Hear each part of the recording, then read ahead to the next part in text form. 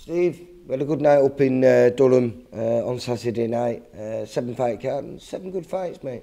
Yeah, do you know what? I was happy with it. It's a great venue, as we say, and everything aesthetically looks good. Only 3 VIP fighters on it, which was disappointing when you put all that hard work into a show. But to be fair, all the others turned up and made it a good night. I mean, it started off with Greg O'Neill, which you quite rightly told me previously that that was a comeback after a bit of time out, and he got what he wanted, which was the win against Josh Cook, who always makes it awkward for you, doesn't he? And that was that, and a win for Greg O'Neill, so he moves on, and obviously he's welcome on any of our shows. We've got 3 booked for Durham next year, so see where he goes. Probably he'll be looking for area titles at least, won't he, Greg? Yeah. And when you consider the people he's been in with, you know, that was perhaps his first proper learning fight, because every other time he's been thrown in the deep end. Yeah, and then Leon Musson against Jordan Grannon, thought was a real good fight actually. You know, that Leon put it on him. Didn't realise, I think, how good Jordan was, and you know, he wasn't going to get him out of there. And I think Jordan did what he always did, didn't he? You know, give the kids 4 good rounds and taught him some moves and things that'll help him as he moves forward. He's one of our favourites, isn't he? He's so good value for money. Good fighting for him there. And then probably, maybe the fight of the night, Jason Cumming with the Brazilian Rodrigo. I like Jason Cumming. You know, I do. Just got his square shoulders, tightens them up, walks forward and lets his hands go, doesn't he? And lots of times as well. And I seen him afterwards getting some pictures took with his mate, and his t-shirt's called The Engine, and that's what he is. He's non-stop action, isn't he? He is. And Rodrigo's a good fighter, and he put some manners on him a couple of times, didn't he? So, that and the heavyweight was probably arguing the fights of the night, weren't they? Yeah, I think there's a bit more quality in the coming fight, but we'll come on to one there. Rowan Stanley did really good with Victor Gaga. 3 times? Yeah, I don't know if he did put him over 3 times, but I think once when he did, they didn't count it. I was going to say, they didn't count it. I think he was in the 3rd round. His glove touched the floor, and I thought that was the most legitimate knockdown out of the 3 that had already previously been given, but it was never given. Yeah, but you know what, I mean, he's only a novice Rowan, but he dealt with the Gaga test as good as anyone I've seen, you know what I mean? And I was pleased for him there.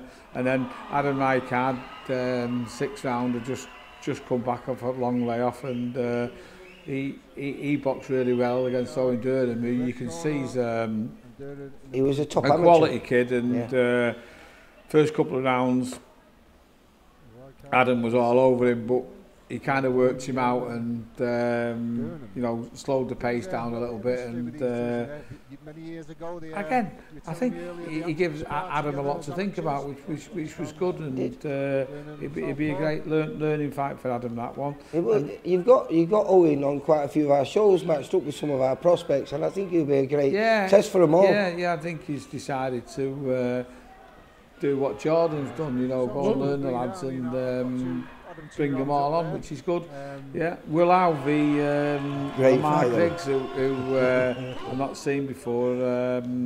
Will doesn't mess about, does he? He doesn't move his head, just walk forward. You hit me, I hit you, and he's good. A real crowd pleaser, wasn't it? Last time he fought, if you remember, on our show, he was a real crowd pleaser.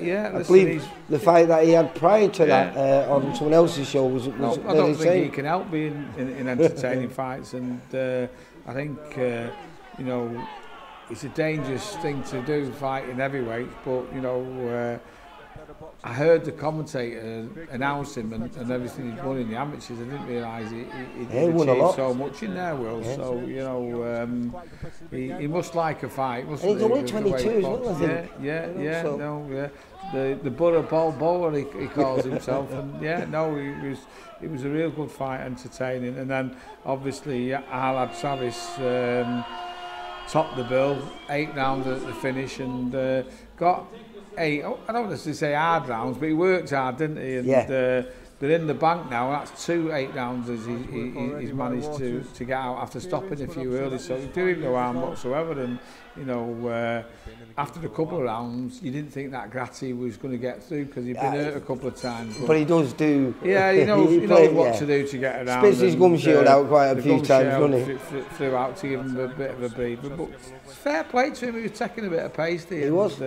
Someone mentioned to me afterwards, even though he took a bit of pace, he didn't have a mark on him, so he's obviously a tough fella. But from Travis's point of view, he was good. He's got 8 rounds out where he's worked solid, and you know, he's worked hard to try and stop him, hasn't he? And I think anything he can learn from that is to be a little bit cuter when he's coming, use his jab a little more, make the openings. But no, it's hard to complain. I don't want to complain about it, but what I'm saying is that's why we do these fights, to learn and get them ready for when they're in tough title fights, which Travis undoubtedly will be. But Travis is a bit like the kid you mentioned before, Jason Cummins. He's got a high output, you know, he's an engine, isn't he? Yeah. And it's nice to see that he can keep that pace from round 1 all the way through to round 8, because if you can get him that title shot like you want to get him, then he's going to be doing 10 and 12 rounds, isn't he, next year? Yeah. Listen, by the end of next year, he'll be in